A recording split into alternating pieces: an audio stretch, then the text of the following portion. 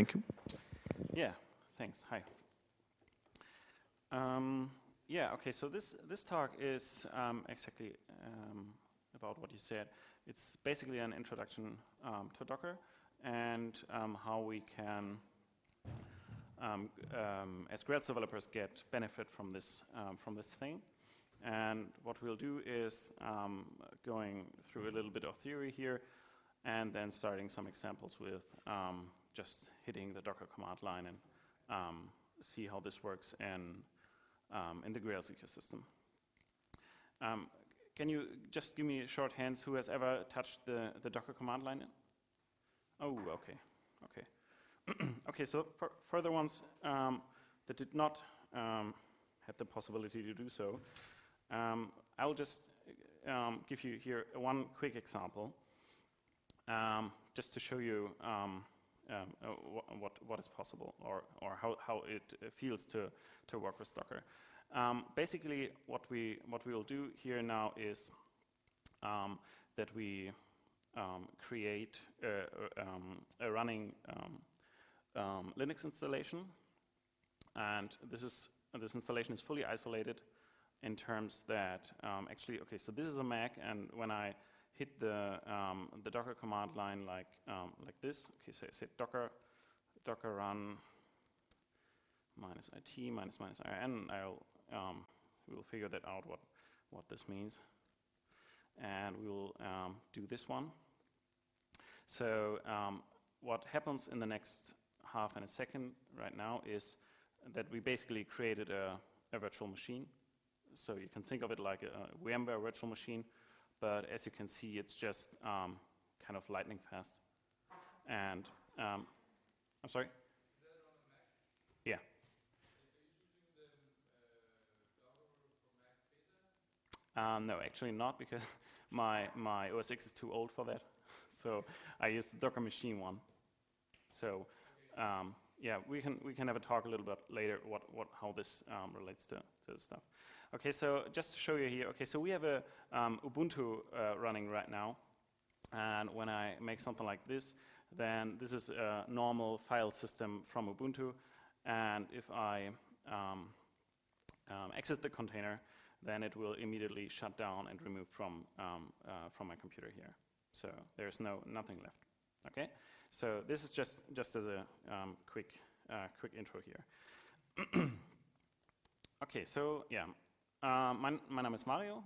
I'm a software developer in Germany, and yeah, I have a blog and I have a Twitter handle if you want to follow me. Okay, so to get started with Docker, basically what we have to think about is the idea of a container.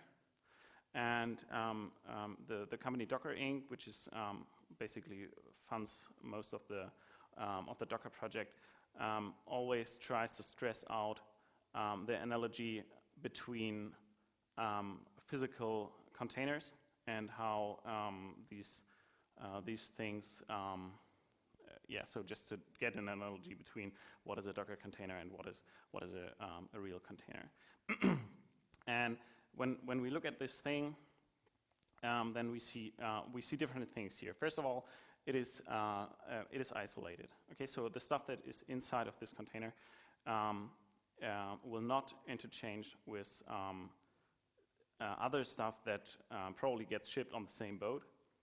So when you have a look at this this example here, where this is pre-container stuff.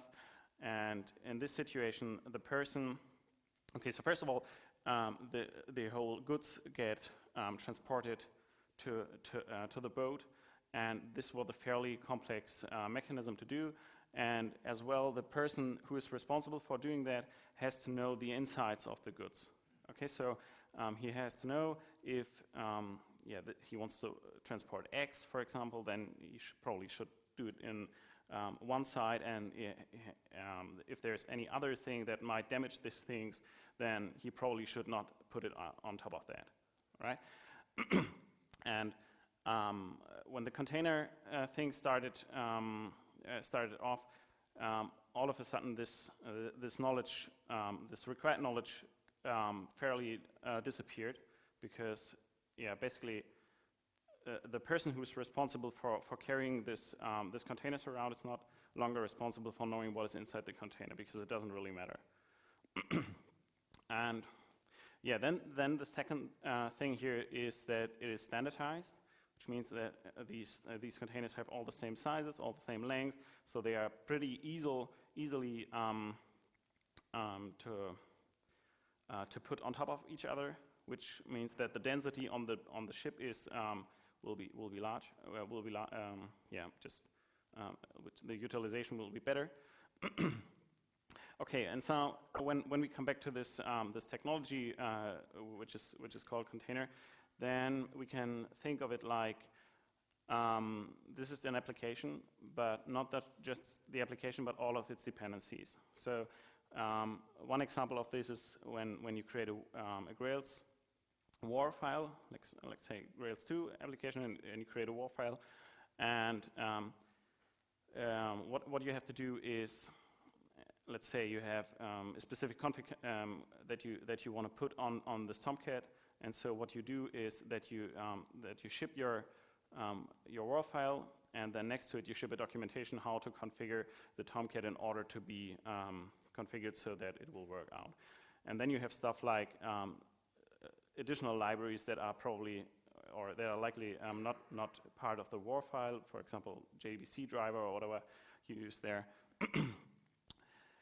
Yeah, you know, and so the container basically just, it is all put into the container, and so this just simplifies a lot of things.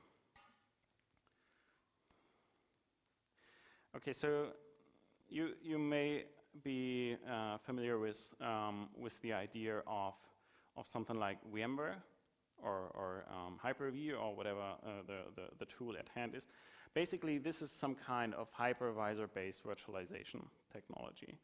And okay, so here's a quick comparison between these two approaches. And when we have a look at the differences here, then we see that in the hypervisor-based world, you have a fairly small operating system, which is the hypervisor, which normally sits directly on top of the hardware. Like, for example, when you have a VMware ESX server or something. And what this thing does is that it creates, or that it runs virtual machines, and these virtual machines have, or the operating system inside these virtual machines have the impression that they run on real hardware. And how they do it is that they basically they put some kind of an emulation layer between the operating system inside the virtual machine and between the actual hardware. And so in this case, these operating systems here, they are thinking that they're using some kind of Intel CPU or some kind of standardized hard disk, and whatever underneath is not really present to them. And with this approach, as you may see it here, since we duplicate the operating system for every virtual machine, what's end up happening is that, and this is what the people at VMware and all what is some kind of best practice is, that you normally don't put like 2,000 virtual machines on one host, because what would happen then is that the overhead that the operating systems generate would just be too much. And so there's some kind of number like 50 or something that is most likely to work out, and after that there comes a situation where it doesn't really work out anymore. Okay, so when we look at this container-based virtualization, which Docker is just an example of, then we see some kind of difference here.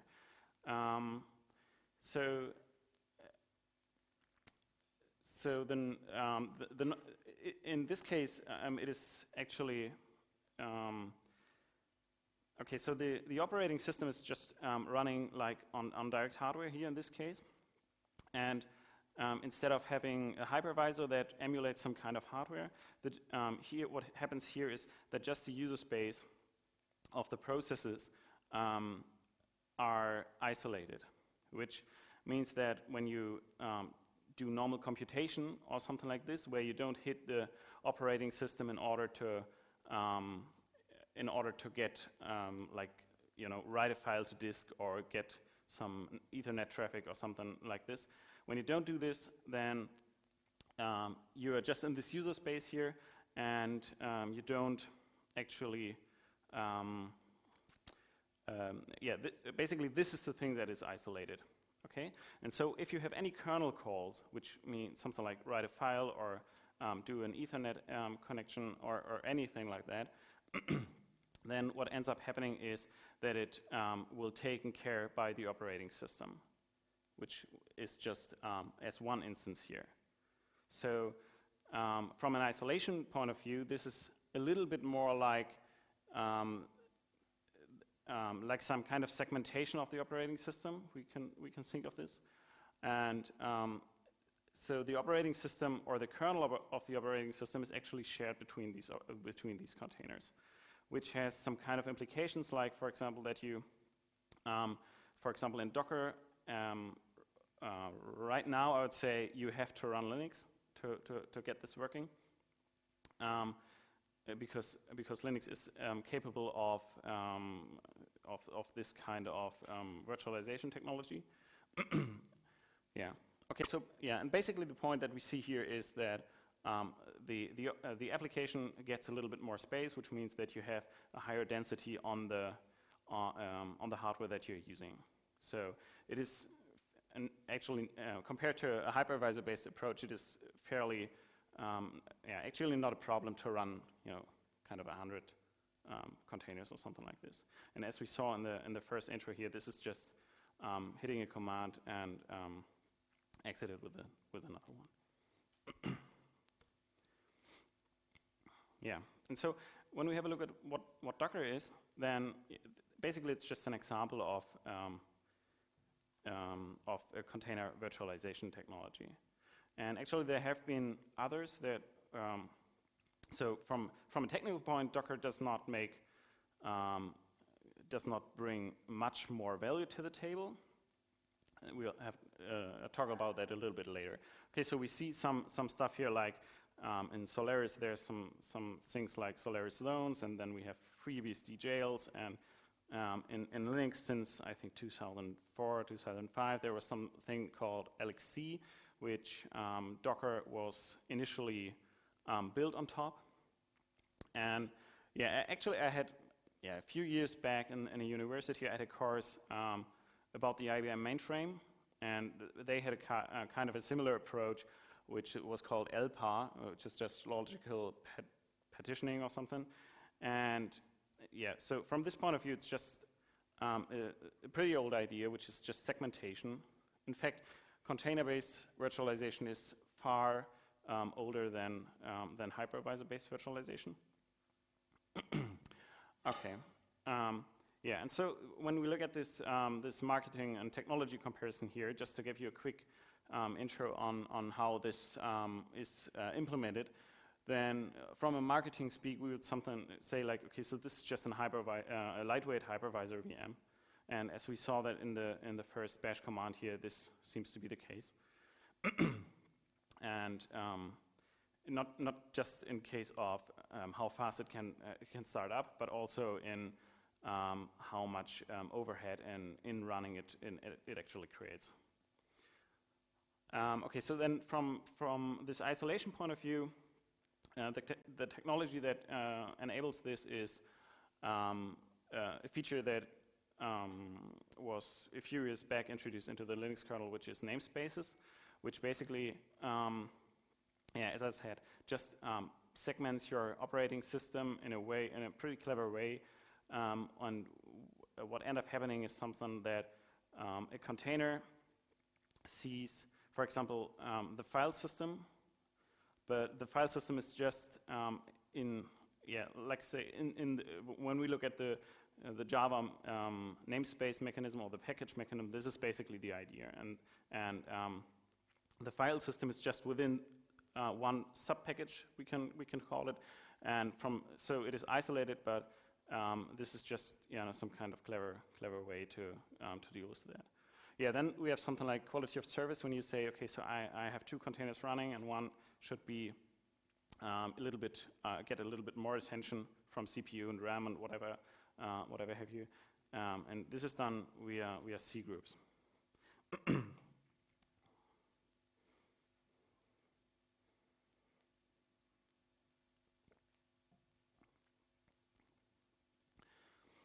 Yeah. Okay. So and then what we could do is to look at Docker from a total different angle, and as I said, technology-wise, it's not something that has never been done before, or basically it sits on the shoulders of giants. And what the Docker project basically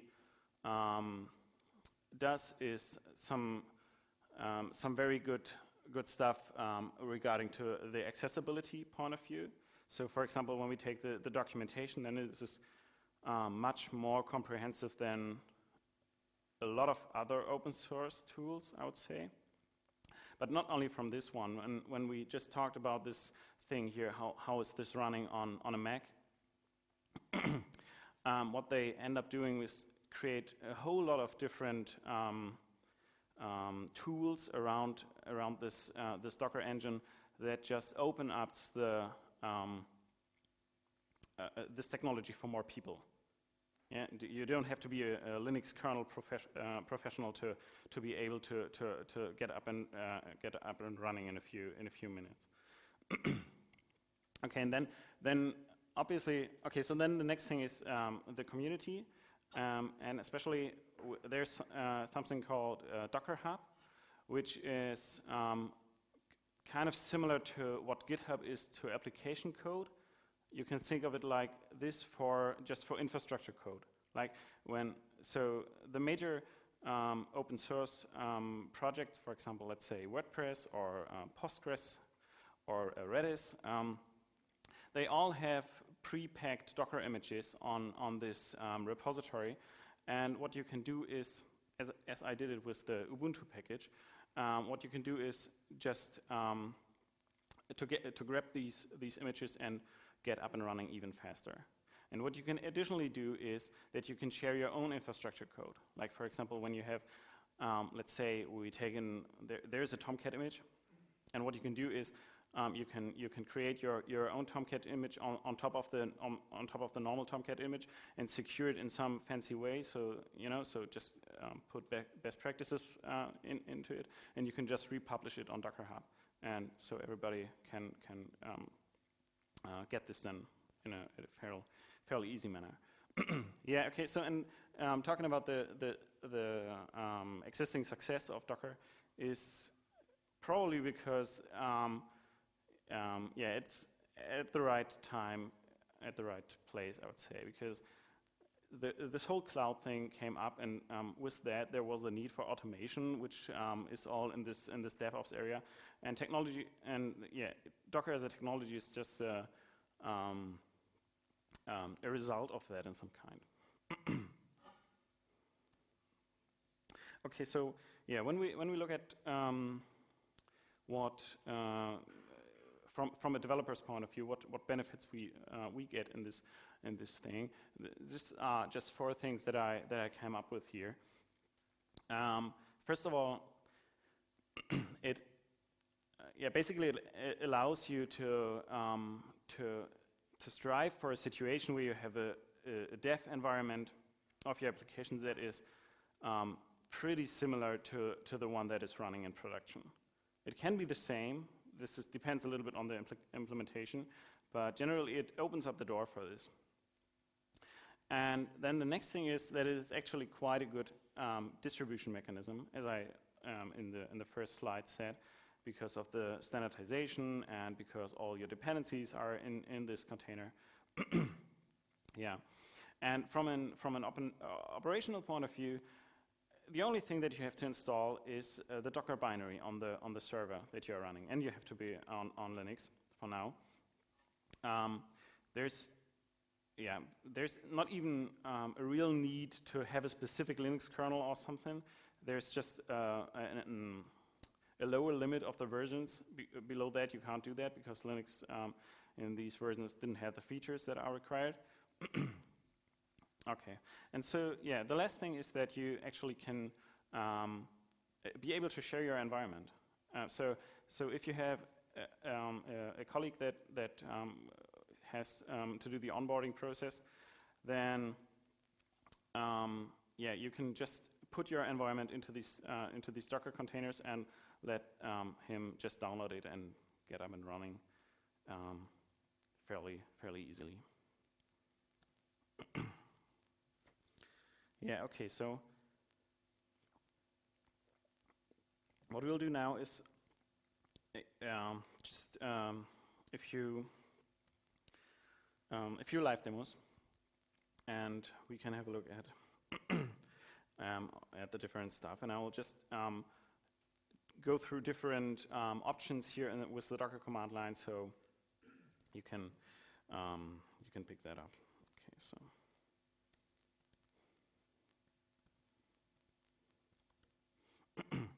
Okay, so this is the first example that we want to do here. Oh no, I will skip that because we already did that.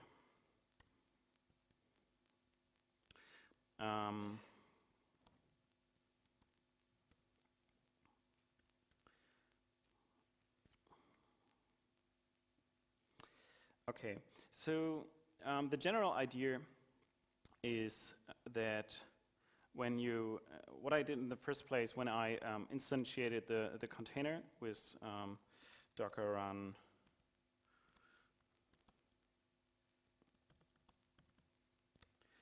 right, and when I exited, okay, so let's take this example. Okay, so what we can do here is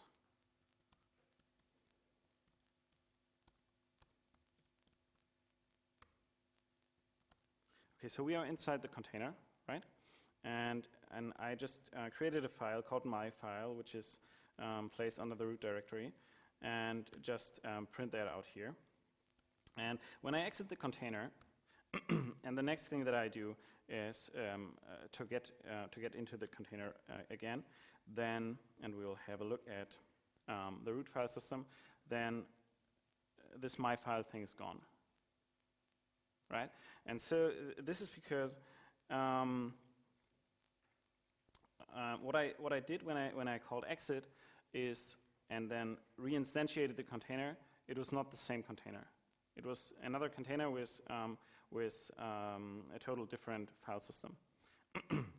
And so this is some kind of way where Docker tries to put best practices into this thing here, because what we are used to do when we installed a normal Linux server here, the traditional way is that we SSH into the server, then apt-get install Tomcat or something like this, and doing all this configuration stuff, the initial part.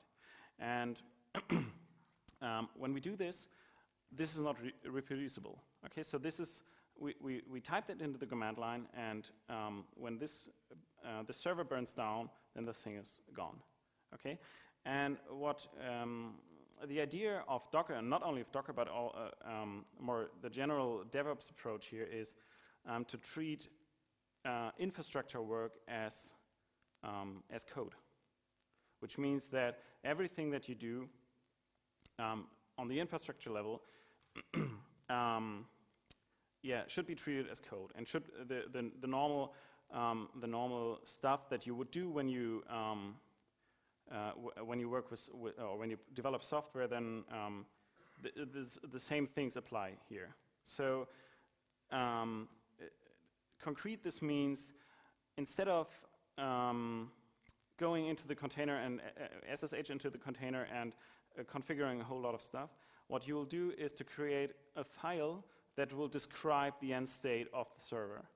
And whenever you whenever you want to change the state of the server, you will change the configuration file and recreate the container from this definition. And then you can just use this configuration file and put it on a Git repository or whatever. Nevertheless, there are situations when this makes sense. So, for example, we want to run a Postgres installation in the Docker image, then it's probably not a good idea to just kill the container and the data is gone, right? Okay, so with this, we are at our second example.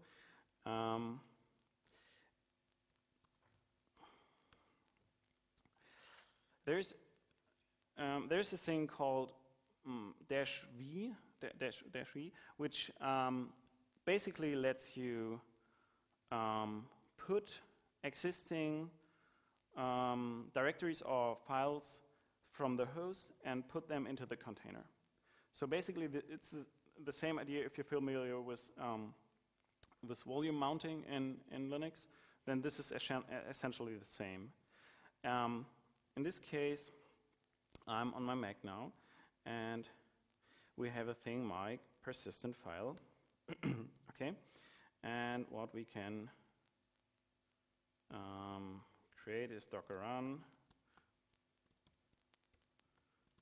and say minus v, and then we will just use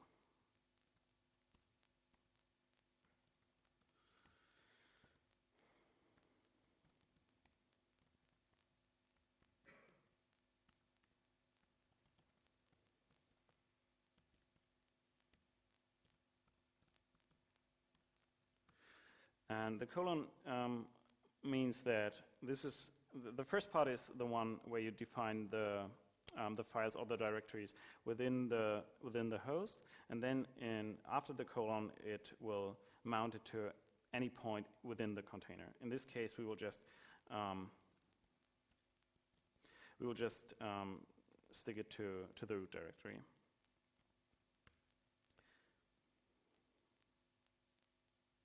Oh, okay. So we should define an image that we want to run, in this case Ubuntu, and we will say bash. And when we have a look at it right now, then we see that we can access this file. And when we exit the container and restart the container, then we can do see this stuff. Okay, so this is the use case where you would normally see some kind of data storage or something like this.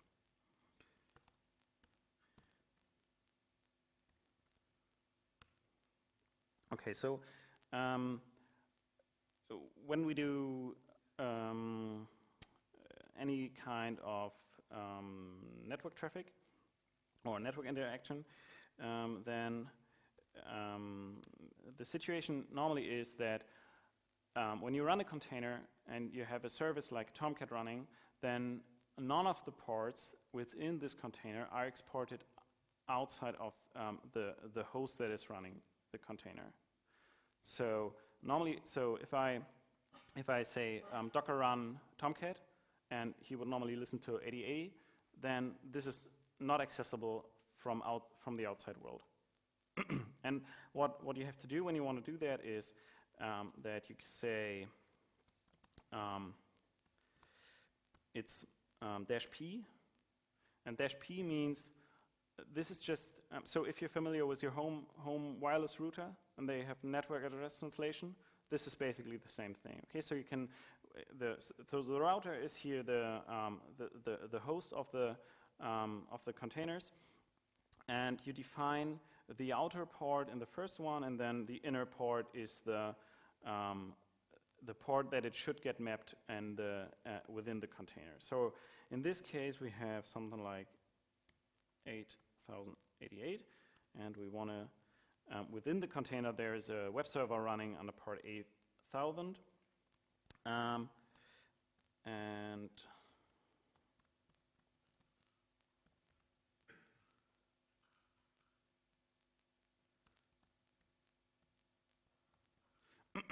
Okay, so we have two different config parameters here. Before I used minus I and minus T and dash dash RM. And this is just useful when you want to have an interactive terminal that you can access. But when you want to run a web server, you probably don't want to open all the time this this output here. So you can just say dash D, and which will start the container as a daemon. And so we'll just get back to our normal bash here.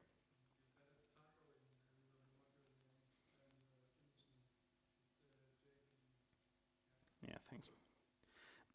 Okay, so and the next thing is that to access the container later, because we set minus D, then it is a good idea to define a name for that. Otherwise, just Docker will create a default name, or I think it's a random name with strange names actually.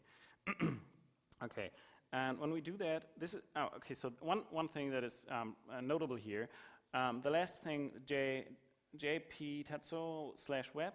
This is an image that lives on Docker Hub, and is just from a random guy that has pushed a web server to this. Okay.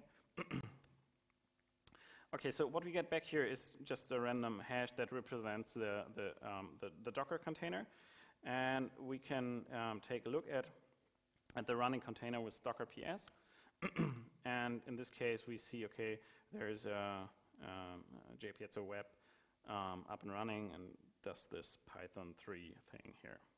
And then we see our port mapping, and what we can do now is go to docker host /8088, and we should see hello world. Okay.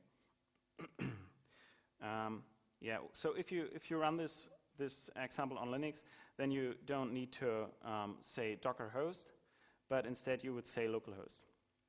This is just the situation here that I'm on a Mac, and actually this is So this is just another layer of indirection. As the currently the Docker stuff can't run on a non-Linux instance. What they do is when you install Docker on, or it's called Docker machine, when you install this on a Mac, what it does, it is under the hood creates a tiny virtual machine, a hypervisor-based virtual machine, just with there's not much more than the Linux kernel inside of this, and the command line that we created here, or the commands are pushed against this remote interface here. Okay. Okay, with this we can do stuff like docker kill simple web server and remove that. Okay. So as I said, the main point of this Docker thing is one main point is to embrace infrastructure as code, and this we haven't touched that yet until now, and so this is the first time that we want to use this Docker file. Okay, so and we will just use the same example from the last time here, and what happens here is that you define a file which represents the state of the server, or what should happen, and what you do is that you actually so we can print that out as well. What you additionally do is that you have a build phase. Okay, so this is the time when you have, for example, you use your Grails war, and you want to put this inside of the container. This is the time when this happens, and this Docker file definition will be used in order to put all your files into the container and do all sorts of other stuff. Okay, in this case, I have 4 files here, or two files that are used to put inside the container. There's an index.html and there's a layout file. And yeah, when we have another look at the Docker file, the first directive that has to be set is the from directive, which is basically so normally you would start with a base image, right? And so this might be something like Ubuntu or Tomcat, or in this case this is a running web server. And so what this is the from directive basically. Okay, and so then what we do here with this add command is that we copy the index.html file from our host and put it into this htdocs/index.html in this directory, and yeah, this is basically what it does here. Okay, so what I actually wanted to show you here is just that I can interchange this hello world HTML file and replace this with some other stuff. And the technology that allows us to do that is that Docker uses a thing called layered file system, which means, so if you have, you can imagine it like a number of glasses. So, and every glass that you put on top of each other, so for example, there is an htdocs directory in this space container here, and there is an index.html in this first layer. Okay, so there's the content is hello world, and what we do now is we create another layer and put these index.html file on top of that. And since it's on the same directory, when you look from the top of it, it looks like you only see the last file, and this is what happens here. Okay, so and then what we'll do here is do the Docker build. Then we have -t, which means that we can give this thing a name that we will reference this later when we say Docker run, and then we want to say, okay, which image? In the first ones we had Ubuntu, and this is just my own.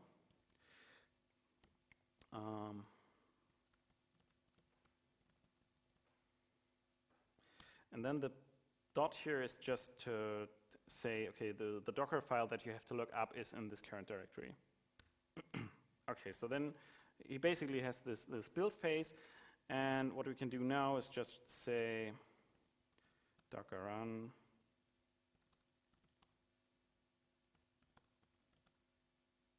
Then we will do the port mapping, and instead of using the original one, we say simple custom web server. Yeah. Okay, so this is actually just I stumbled upon this a few times. So what this is the output of the container, and he says, okay, I'm listening to port 8000, which is the internal port and not the external port. So don't look always on these things. Be aware that you actually change the port to 8088. In this case, you can also do the same port, but this just will work for one container. Okay, so then, yeah, this is basically my fancy styled HTML file here. Okay. So, and then we have our last example, which is a fairly complex app, I would say, which is actually Grails App. So the Grails App is called 301, which is just an open source project, which is kind of an URL shortener, like bit.ly. And okay, so what we do now here is we have a look at the Docker file, just to show you just to show you here the differences.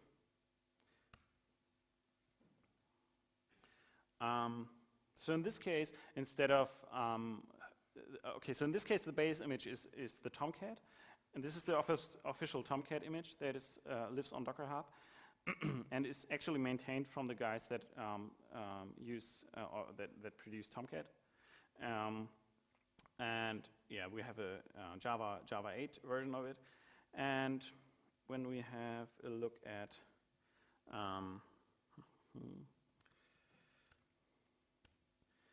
okay, so we have two other files here that are important for now, which is the first one is the Tomcat users XML, which we will just put from outside the container inside the container. So we this is the same thing as with the index HTML. We just copy the file and define our own file here. And yeah, then just let's have a look at the Docker file once again.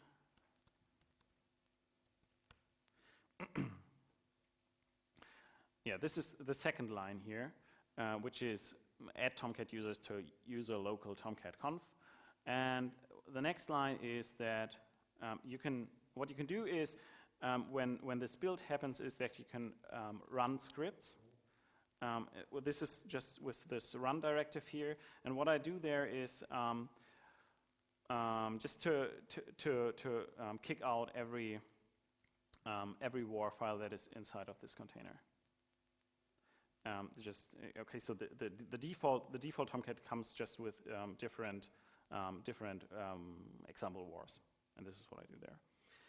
Yeah, then I'll add a few files and gzip then and whatever, and then there's the thing called pack the app files into the container, and this is where the meat actually happens, because what you do is in the pre-phase you will just do the Grails war kind of thing, and then you just copy your war file, so your actual application into this into this Grails directory from the Tomcat.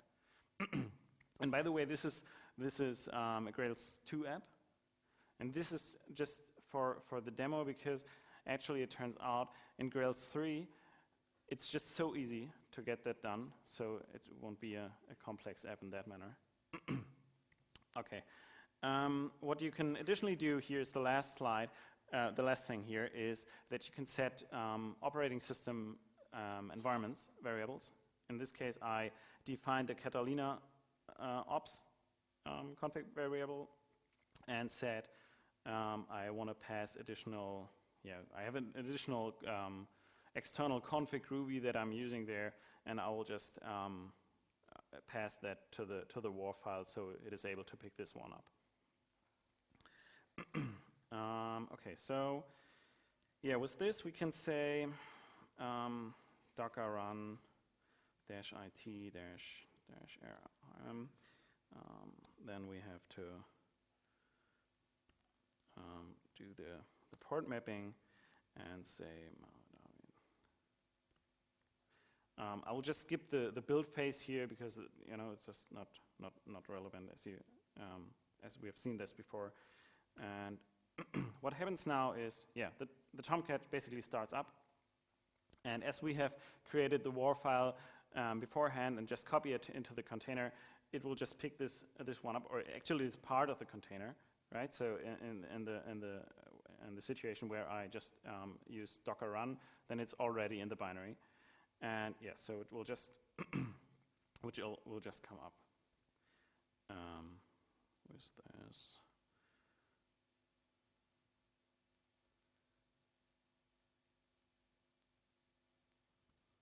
So I have a hard time finding my mouse here. Okay, so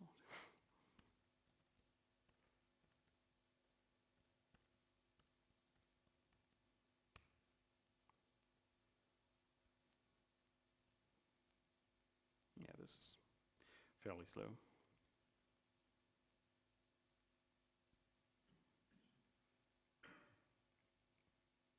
Yeah, okay, so basically this is the point here, right? And I actually have another slide for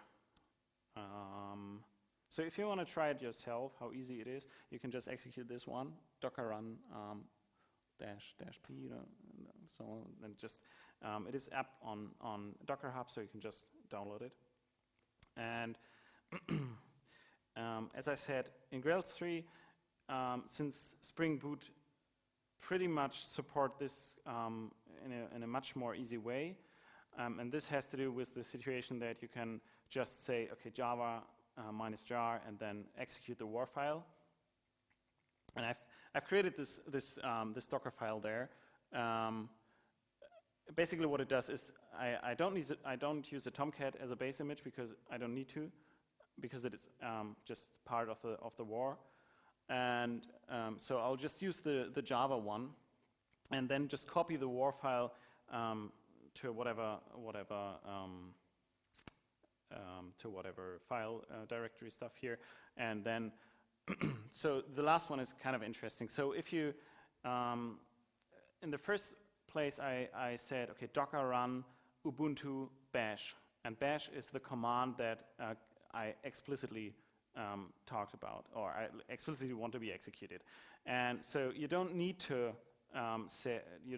actually define a command that you want to execute, and in this case this will just use the one that is defined in the Docker file. In this case I will just say Java -jar and start up the app.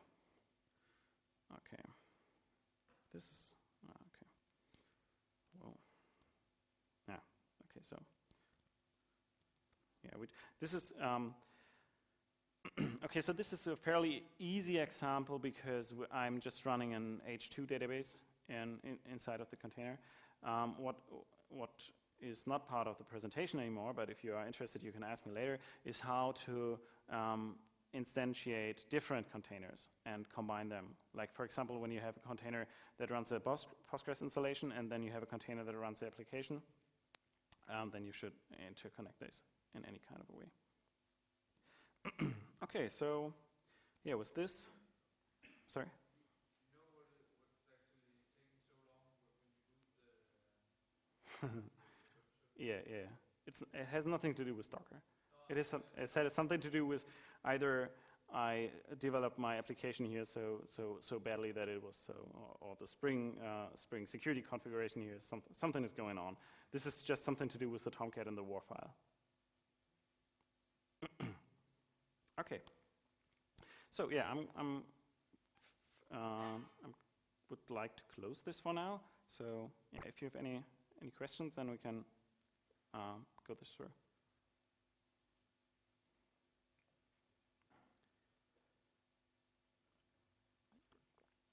None, okay. So this is great. So yeah, then thank you for your attention and have a nice evening.